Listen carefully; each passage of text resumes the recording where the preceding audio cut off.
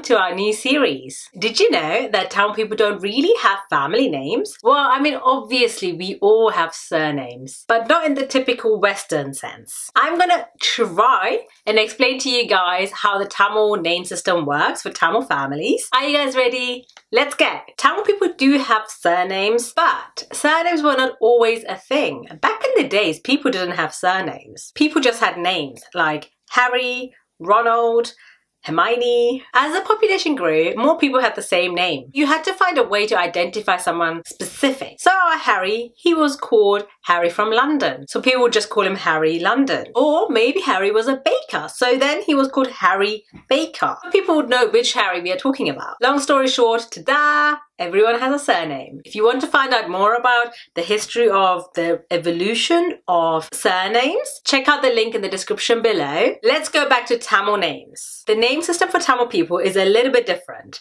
Let's see how. Let's use me as an example.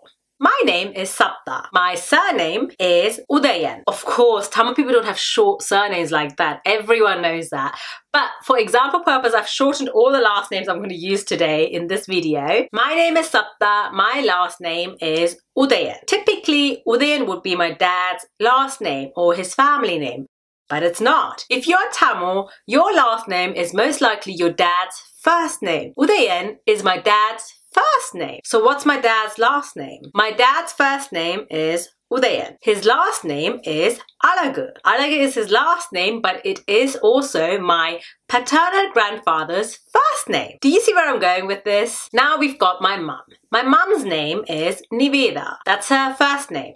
Her last name is Udayan. When my mum was born, her name was Niveda, and then her last name was Naga. Naga was my mum's last name, which also was her father's first name. So my maternal grandfather's first name. Niveda Naga meets Udayan Alagu. They get married. And then what happens? Udayan Alagu changes his name. How does he do that? He switches his first name with his last name. So Udayan Alagu becomes Alagu Udayan.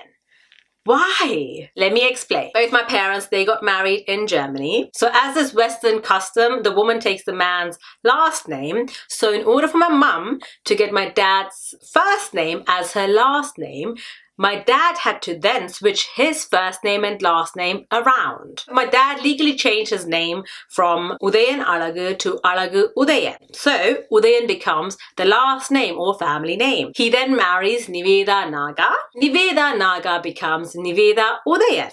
And then they had me. My parents name me Sapta, and I automatically get my dad's last name as my name, which then becomes Udayan. So I'm named Sapta Udayan. If they had lived back home in India or Sri Lanka, there was no need to change their names around. So my dad's name would have continued to be Udayan Alagu. My mum's name after she got married to my dad would have been Niveda Udayan. And then my name would have been Sapta Udayan. So Tamil people don't have the tradition of family names. Women, when they get married to men, take up the man's first name. Children take up the dad's first name as their last name. But because of the war, they had to flee a country and they got married in Germany and they had to adapt to Western culture. So imagine you're an immigrant moving to a new country, you barely speak the language, and then you're trying to explain to them how your culture works, how the naming system works. So it's just so much easier for men to change their names around, switch the names around so that they can continue the Tamil tradition of giving their first name to their wife and children as the last name. To all the Western people, we're just taking our dad's last name or our husband's last name as our last name. But in fact, we are taking our father's or husband's first name as our last name. Anyways, it is pretty amazing how all these diaspora Tamil people who moved to the West came up with this name switching thing so that the kids and their wives could have the husband or father's first name as their last name. That way, they get to continue their Tamil tradition, which is amazing. That's it, guys. Tamil naming tradition. If you're planning on getting married, are you going to change your name?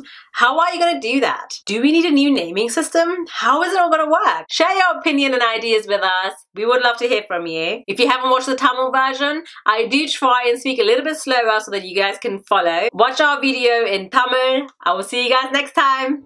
Bye!